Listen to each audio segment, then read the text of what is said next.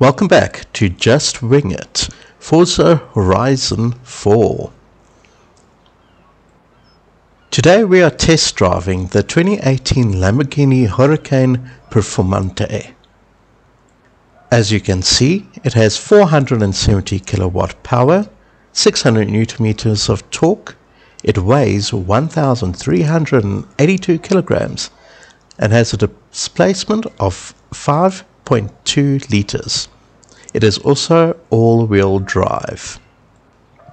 This, of course, is the standard model, and we will be test driving it as standard, and then later on we will be modifying it. So let's have a quick look at the car itself. I personally think it is quite a nice looking car. I've never really been a fan of Lamborghini though, mostly because you can never see outside the back of it. And it is way too low for normal street driving. This picture, however, looks like it has pretty decent clearance. But yeah, I still don't think it's going to be too fantastic for normal everyday driving. I'm sure the Huracan is more suited for the racetrack than the streets. And in all honesty, I really don't like that color. Today I decided not to do live voice though, mostly because I've been struggling with driving and talking. Every time I press the push to talk button, I lose power to the car and can't steer. So I've now decided to do voiceovers instead. Already I've found a bug with this particular car. As you can see, the odometer is not working. So yeah, that's an interesting little bug. Let's see how it goes on the roads.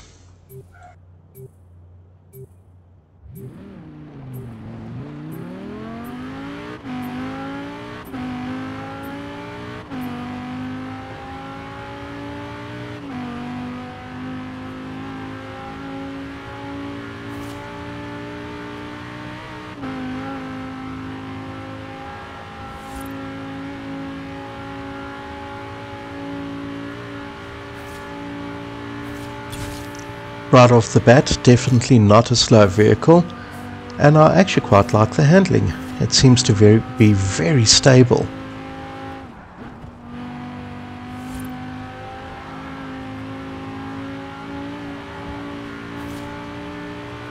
I was kind of expecting understeer, but this car seems to have quite a decent balance.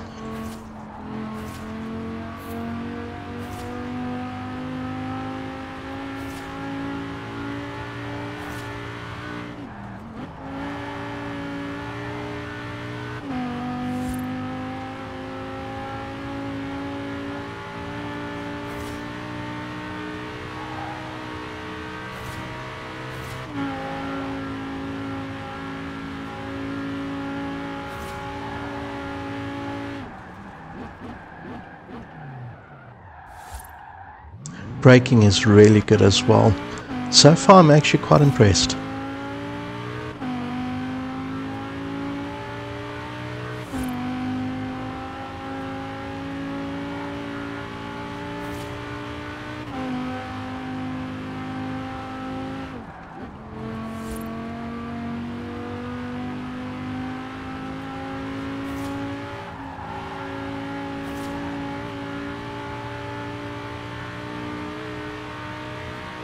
Today I want to try something a little different as well. In every single one of my videos I have not been using any assistance at all, driver assistance that is. So today I'm going to test with and without things like stability control and traction control. However, with ABS I will be keeping that on, as I found the controller I use is not sensitive enough to be accurate with the brakes. So I think that should give us a whole new take on how cars perform, because most modern day cars have all these assistants available. Yes, of course you can switch them off. Some it's a simple touch of a button, others takes a lot more things to do, as we've seen on Grand Tour. But yeah, I generally prefer to have them off, and I think most professional drivers would agree with me on that one.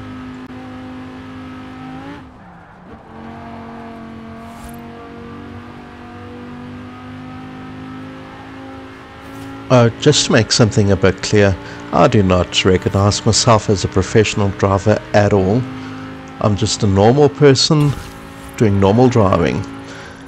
And yeah, this is still just a game. I don't think it's 100% accurate, but it gives you a good sense of what it is like driving these amazing vehicles. One thing I do know is, with hardly any actual fear, which you experience in the real world, you tend to take a lot more chances. I doubt I would drive like this in real life.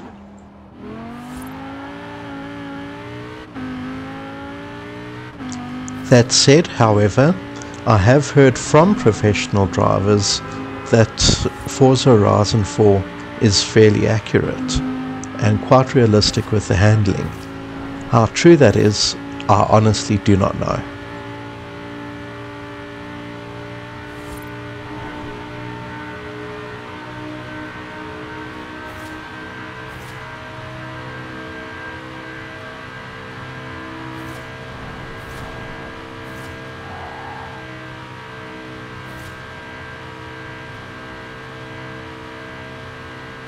So 331 seems to be the top speed, really not bad at all. And as I've said, the handling is quite astonishing. Really impressive handling. At this speed, a lot of cars struggle with most of the corners here, but this car seems extremely stable. I think that is the main focus of modern day supercars or even exotics. I think they are focused more on maneuverability and braking more than actual top speed.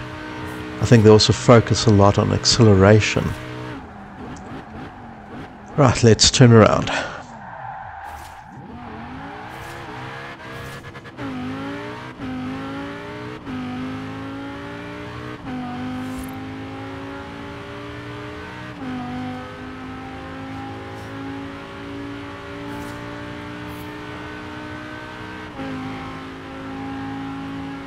This weather reminds me of the morning at Mabula Lodge when we were having a drive watching the animals. Oh my word, that was absolutely stunning. I do have a video of it. Hopefully I'll be able to pin it up in the top right corner about here. So go and have a look at the video up above and tell me what you think. Yeah, that was definitely a place I can recommend to anyone who loves nature.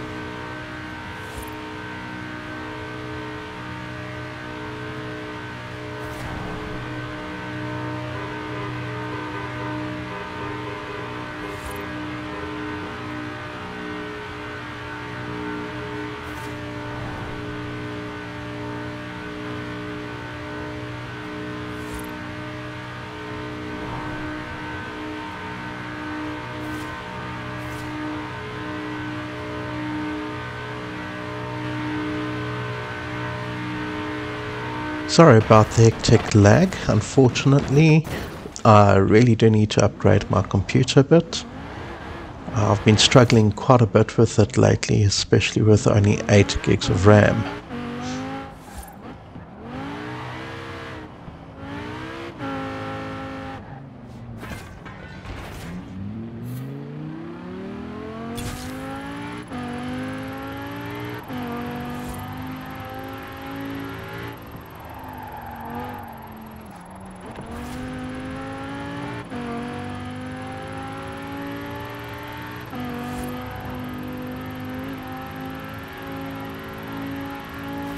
Arrived at your destination.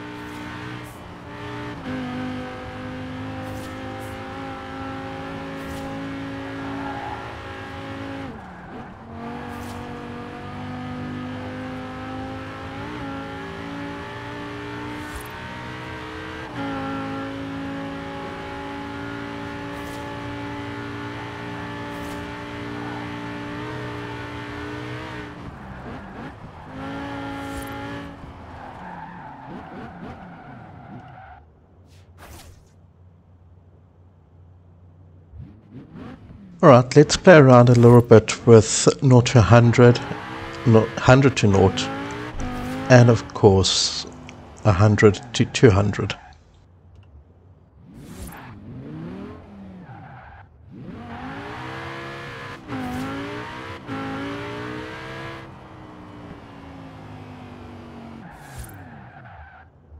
Also want to see what it's like cruising as well.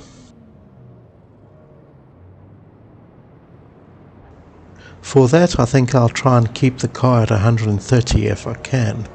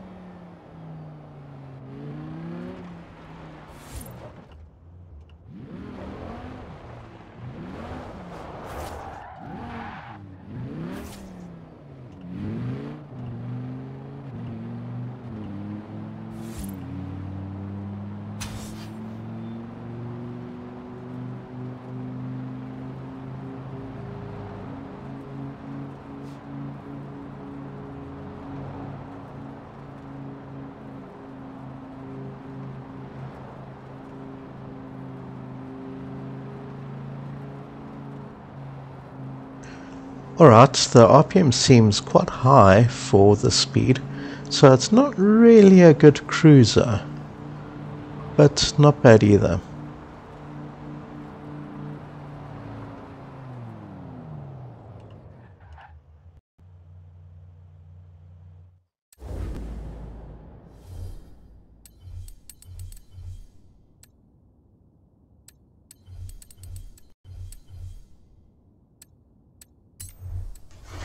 Let's play around with the driver assists and actually turn them on for a change. Let's see how the car performs.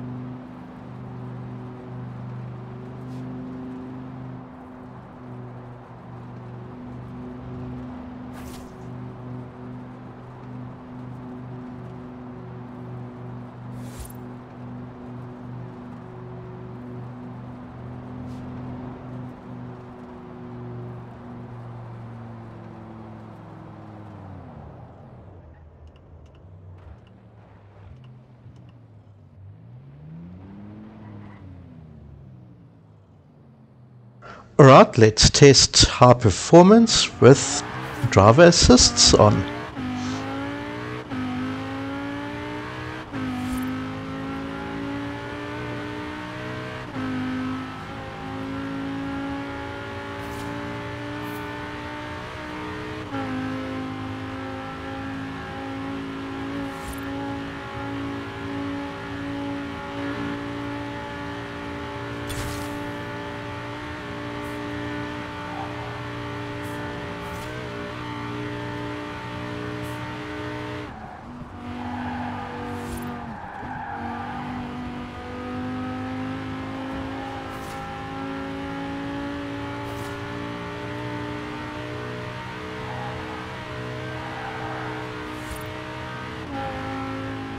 I already notice a major difference in cornering.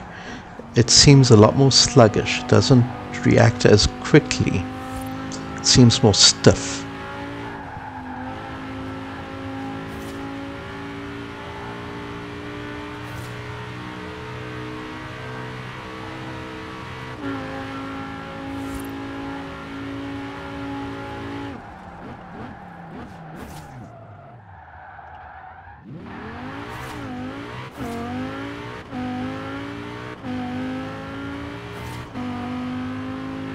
pull away, however, is definitely quicker.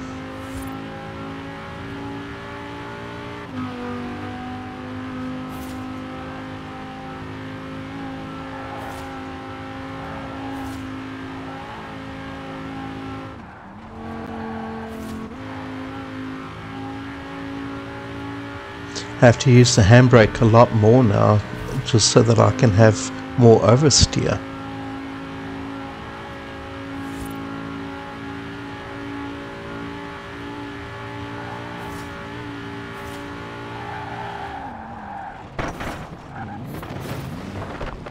Alright, that was actually me losing concentration on the corner. My bad.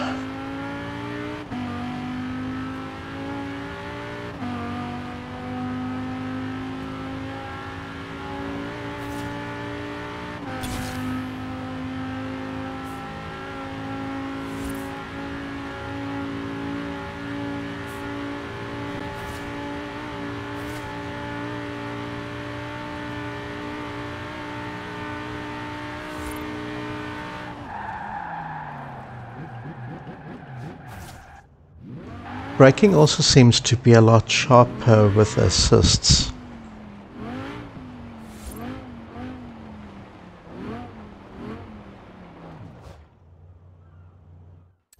Okay, let's modify this car and see how fast we can actually get it to go.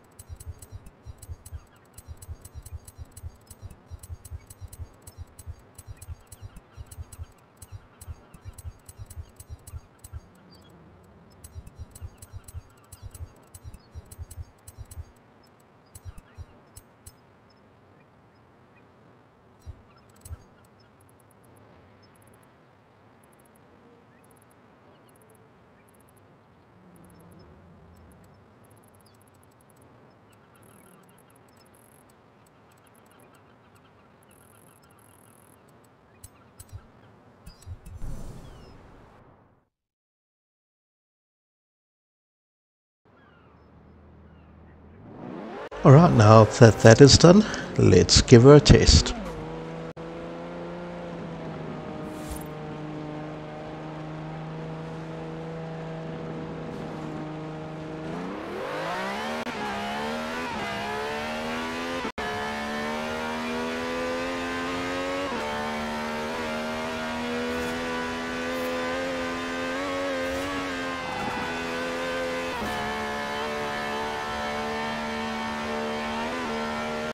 Clearly there is quite a big difference already.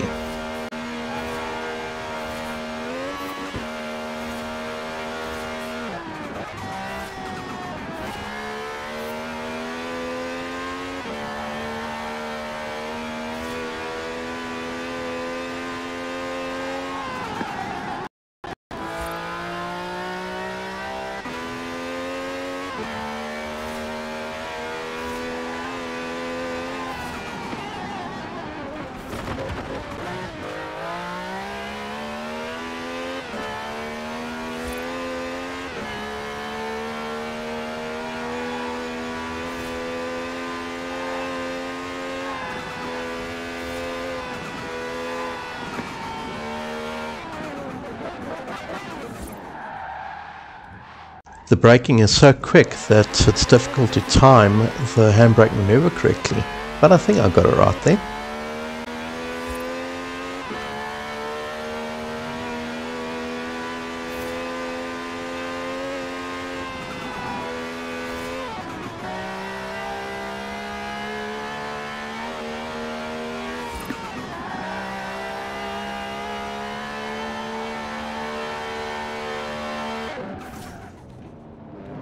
Due to the hectic lag there, I decided to rather hit the brakes.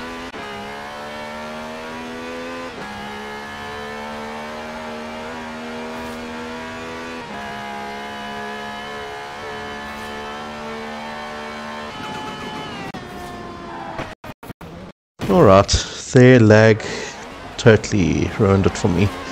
Oh well.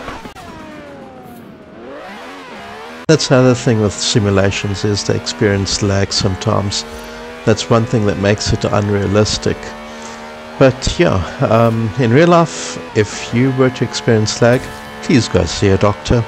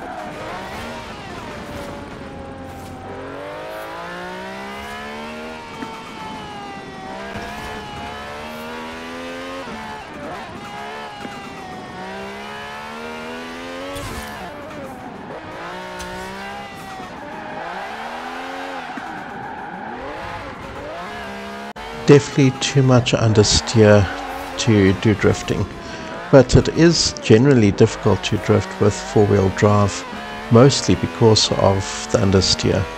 You can do it though, I'm just not used to doing it.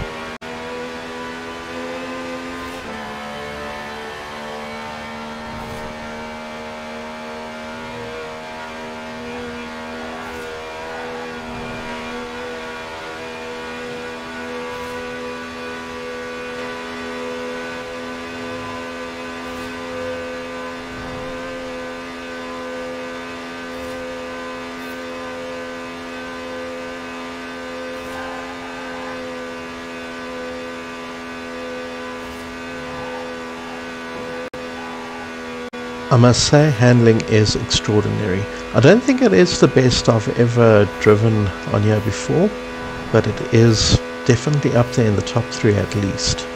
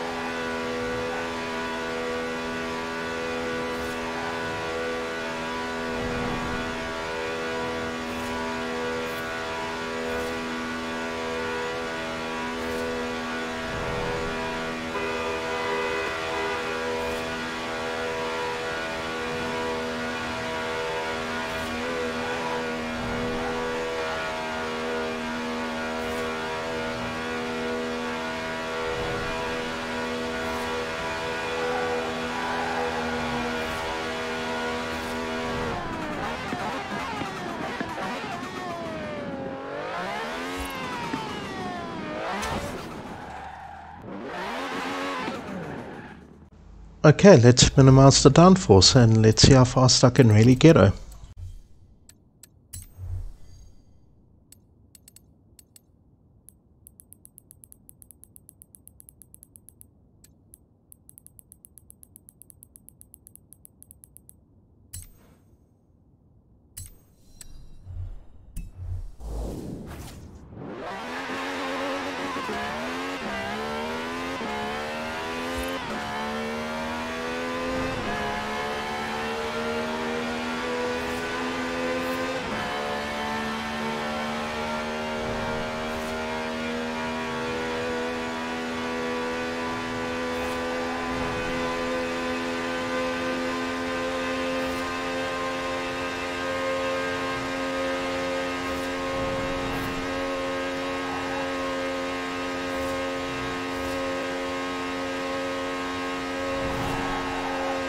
Okay, 404.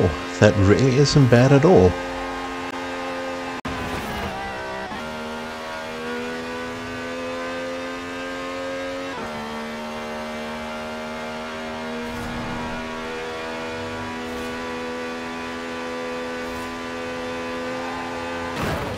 I saw no way out of that one, not this time.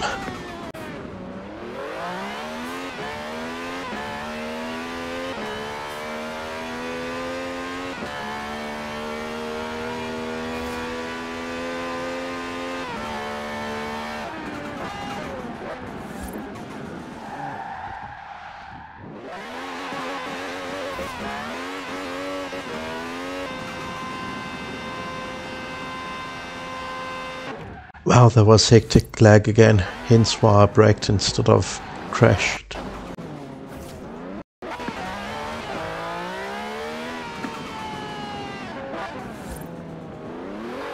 Let's try that again.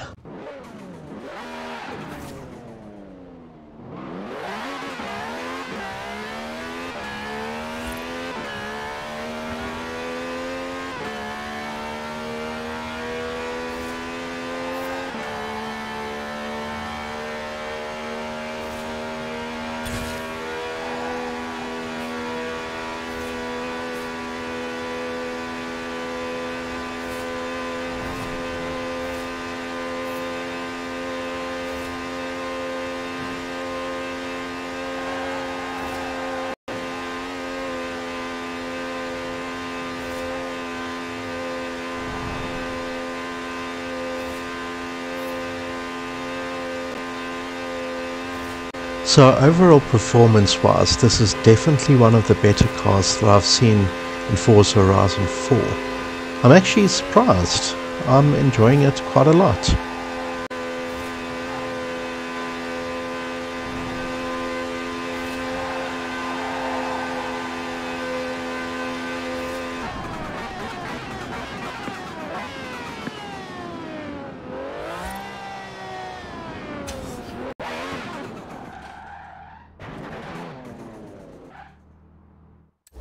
Shall we try one more time with driver assist?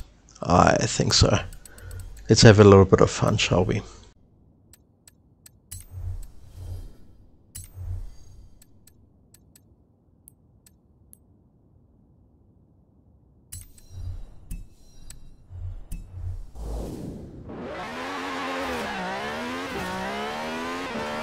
Please let me know in the comments below if you like this new format where I do the driver assists as well. If not, then I'd gladly go on to the old format. Anyway, thank you for watching. I'm really enjoying this series and we have just managed to reach our 100 subscribers. Today we are sitting at 109 subscribers. So the channel is definitely growing. Once again, thank you for your contributions.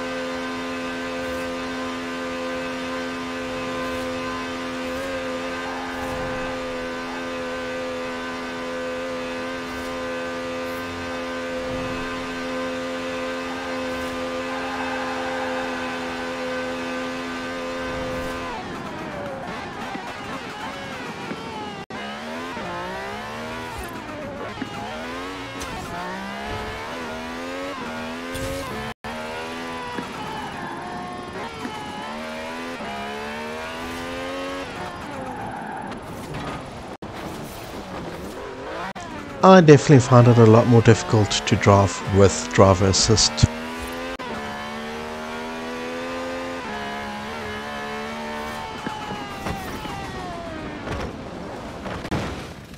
That was an owie.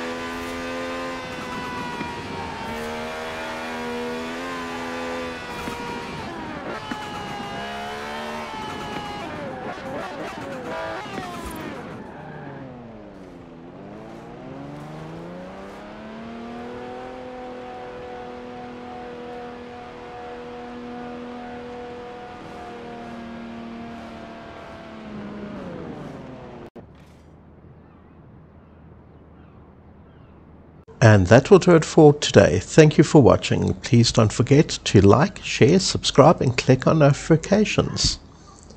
Once again, thank you for watching, and see you next week.